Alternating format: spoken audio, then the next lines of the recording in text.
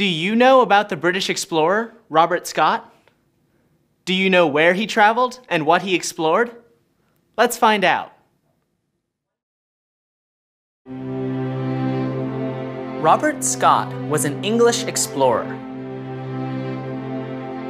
He led two famous expeditions to Antarctica. He was born on June 6, 1868, near the town of Devonport in England.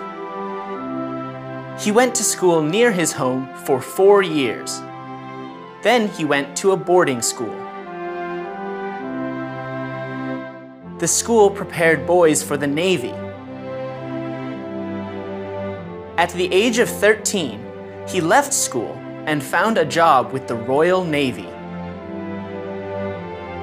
In 1899, when Scott was 31 years old, he took a new job, leader of an expedition to Antarctica.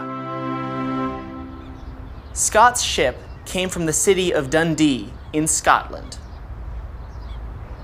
The ship was called Discovery. It used both steam and sails. The ship was strong.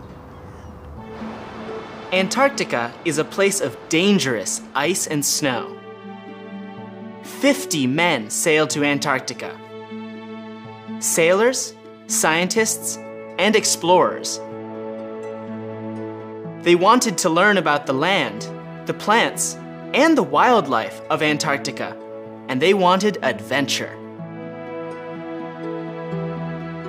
On August 6, 1901, Discovery left the UK. They traveled for 5 months, with stops in Cape Town, South Africa, and Lyttelton Harbour in New Zealand. They reached Antarctica on February 8, 1902. They made a camp with a large hut for their supplies. But they lived on the Discovery. Soon, Discovery was stuck in the snow and ice. But the men stayed with the ship. The weather was very cold and often windy. The men didn't leave the ship often. But Discovery was strong, and it was a good home.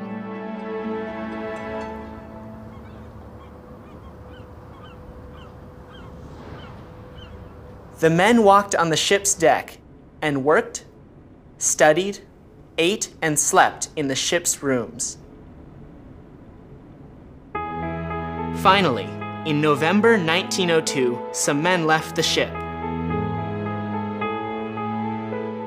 They wanted to reach the South Pole. It was a very difficult journey. Every day, they walked about 16 kilometers across the snow and ice. But they didn't reach the South Pole.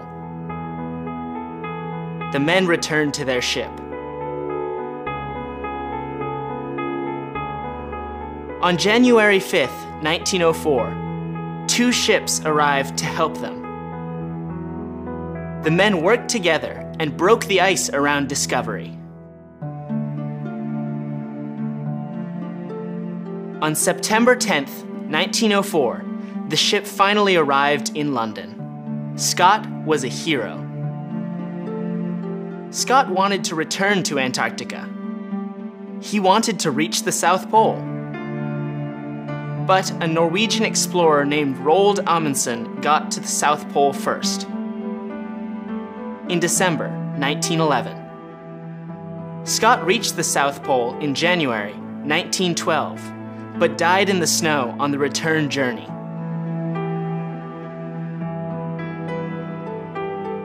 Robert Scott was a great explorer. He loved adventure and became famous for his life of discovery